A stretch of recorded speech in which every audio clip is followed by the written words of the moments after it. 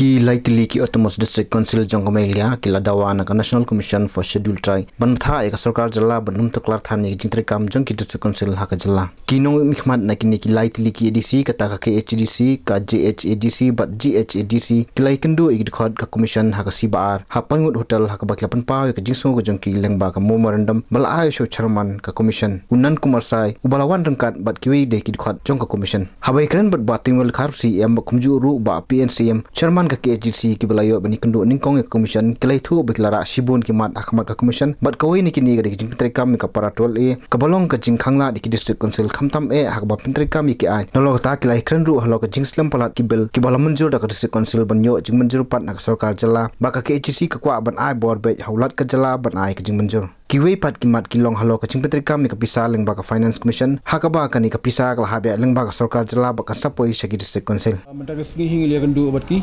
NCST mo National Commission on Scheduled Tribe ki lawan gerpang menigandu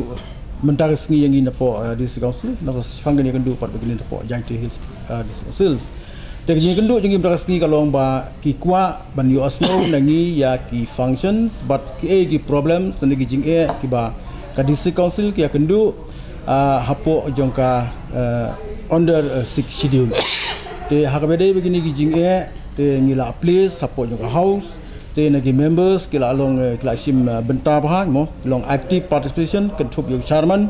ni sutnar badan chairman bla sim bentah bah nang tang don members ba titos min bapol ke bla sim bentah ne ka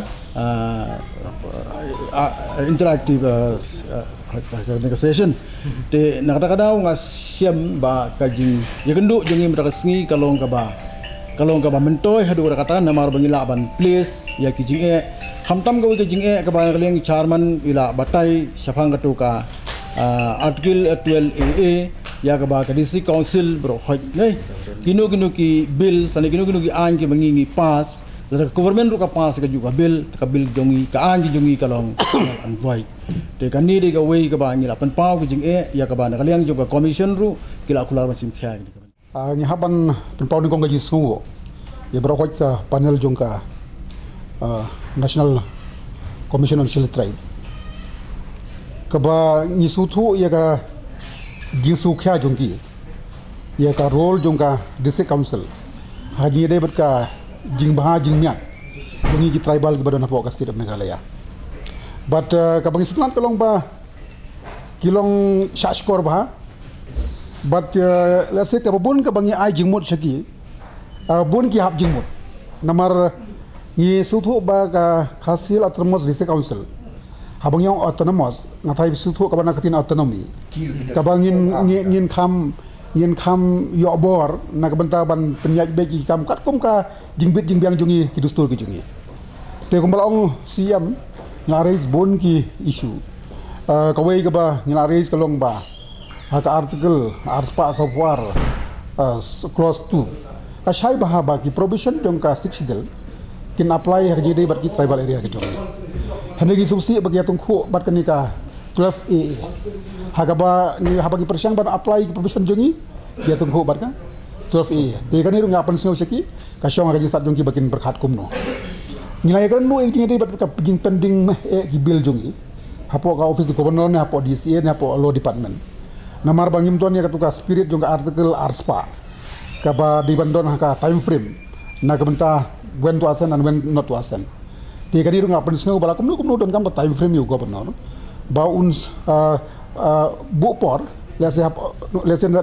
daga sikidel ban bu por lese kata por unha ban pendet banasan ini. Namakan susah kai kibel tu dagis nyam kam skutanan. Tinga kan bon ki issue aji ngede ba role jung governor ru namar kum bagalong menta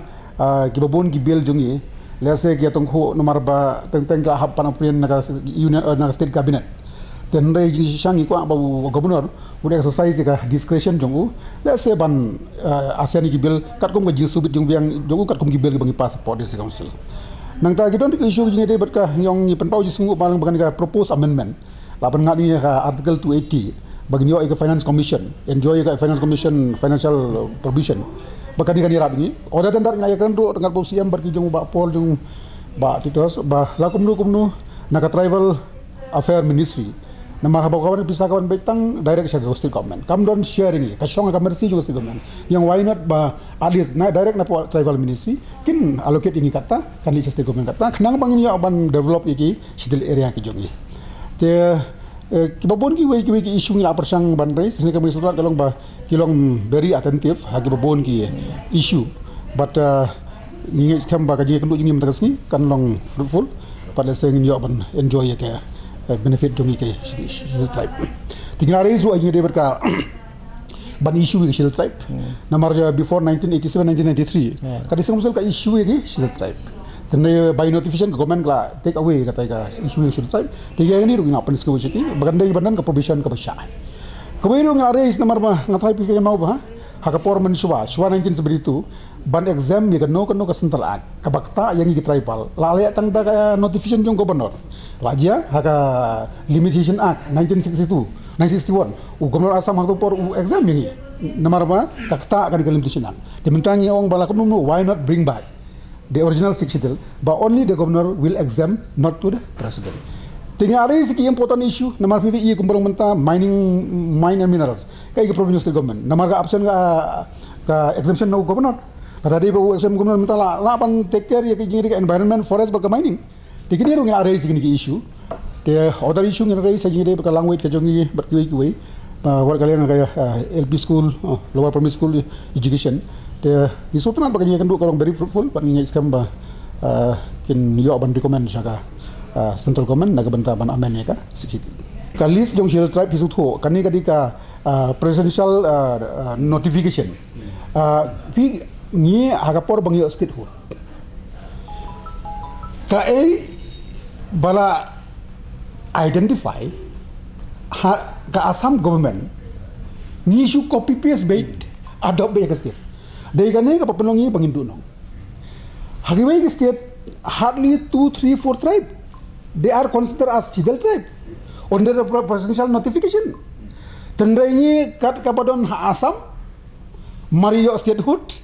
Saibet ada dalam life hundred tribe lo, baru life hundred tribe. Kani kadi kaji untuk nong jongi, tang baya kani ke isu ngin sanangnya discuss ngatrai bagi MDC bagi state committee bagi porlog. Kenang bagi setiap pengintegrasi op ya kani kam. Nah ya mentang empat raise any issue on this issue nama kaya daerah bagi state government, habakin haban notify ya governor presiden haban le ya presiden official. Tanya haban wanda amendment on that issue. Tiga kata empat raise. Nakaliang ka GHDC pad kalai kendu apo jilam jong ba thombor siwat CM rengkat kwi de KMDC ka GHDC ru kalapun pawi ka ju kaching e kata kalong ka jingtreikam ka paratol e ka balalong kum ka ding pengkyang ya ka jingtreikam jong ki council nakaliang jong ki kalapun paru ka jing e halo ka jingwan ka pisa na ta ka jingna pisa na ka daw ka jingkhang ti du yong bat kwi Boni na ki issue bengla ekren ndai mat ka commission ka klampik ka way hadin ka way ki problem Namar naduk bala ai jutip sani ba council ki jongpi ke deban ai yaki ki problem ki jongpi kum ke desa council ke bapi ya kendu ha ke jing sencar ne ke jing ya inti jongpi kum ke council re ya kita ki problem ki jong ni ngila penkre lengba ke nika persentation re menne ba ha ke jing kren bat ki hang ne ki babon hi na ki jingkeli ini interaksi sebab ki jingkeli ki kawan kong hak jingnya day bat ka education kebaar hak jingnya day bat ka finance problem jong ke council kebalai kedai hak jing ka source of revenue jong ke council kebasau hak jingnya day bat ka karkom ai ka certificate Shield tribe certificate kebasan ki keliyangi syapang ke jinglong hok halal ke kendeu ke siap te don pat nap dang jongi ki ba ngi intera ban ngi kwa ban kin persngeu haki hak jingnya day bat ka ban yo biang ke ban yo kilat yarap nak commission nang ba kum nak ki finance commission bakin ayarap kumin por bete pisai ayang nang ba kum itu ki 13 14 finance commission kisai ayarap ya ka Council Jangi. Baru kumba ladep kumba PI ki ayarap ni lomba juga special assistant grant bang saya baru ki di Council.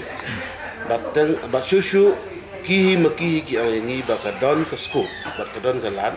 baka commission kan ayarap ya ke District Council halor kebentak kumno ban klan le ban yada ya kamariang ya ki klau ki cap dong kumta. Te kibun ki bentar bangila ya keren bat ki insya tip ngam tip bat kiton ki para member jadi ki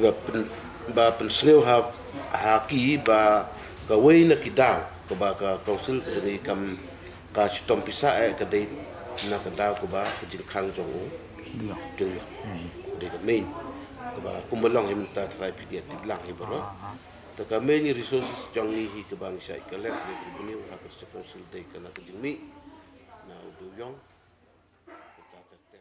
Habai keren bau chairman ka commission balai rap penkelap hareng da kawai na kidkon uloong ba ka jingwan jong commission syakani ka jela ka long banyo jingtep ka bakhamnya halo ka jingtreikam ki district council ulai thuru ba ki district council ha ka jing kendu ba ka commission kapan pa ba bun ki jing e jongki ba na kalyang ka commission kan sara ikini ki mat syaka sarkar pedeng वो समाज कितना लाभान्वित हो रहा है उसको लाभ हो रहा है या और कुछ करना बाकी है फिर उनकी कुछ समस्याएं हैं क्या जिसे national commission for scheduled tribe वो उसको देखना चाहता है जानना चाहता है और हम उन्हें मदद करना चाहते हैं क्योंकि national commission for scheduled tribe ये कॉन्स्टिट्यूशनल बॉडी है जो ट्राइबल के प्रोटेक्शन के लिए सेफ गार्ड के लिए संविधान में प्रावधान है उसके तहत हम ये जो ऑटोनोमस काउंसिल हैं इनकी स्थिति को देखने के लिए समझने के लिए और उन्हें जरूरत अगर है तो मदद करने के लिए। So here the purpose of this visit is to have a review of the district councils, autonomous district councils, Khasi, Jaintia and Garo, and we are here to understand their functioning, what the communities are getting benefit from their functionings, and we want to also understand their problems while implementing the provisions of the 6th schedule of the Constitution of India. What are the practical problems faced by these councils, and we also want to look for that what we can recommend for them to more empower them more so that they can benefit the communities more and more. Also saying that we have met the Khasi and Jaintia district health councils as of now. So they have raised their problems regarding passing of some laws by the district councils as per the procedure that has to be approved by the governor as well, and the process takes a lot of time. So their complaint is that the laws practically they doesn't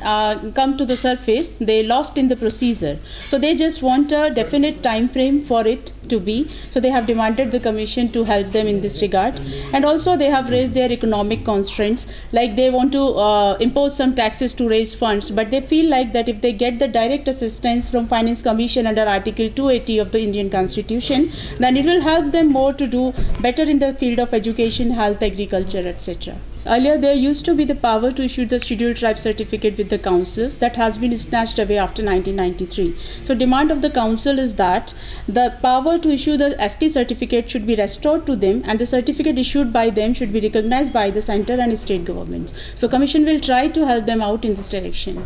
Commission believes that the rights of the tribals on the land and forest should be respected. Being a scheduled area under the 6th schedule, these rights should be vested with the councils. And we will take the matter to the central governments, we'll work out the provisions and think about it. And we will try to do something positive in the direction that as well, along with the minor minerals, some major minerals should also be granted to the district councils, and they should be given rights over the funds that are raised through them. It is experienced by the Commission that the central funding constraints are there before the district councils. So there are rights of the state over the central funds and of these autonomous bodies. Commission feels as the Constitution, these councils are provisioned in the Constitution for the protection of culture, customs and their rights over the land. So in our experience with the Assam, Bodo areas, so we just feel that the tribals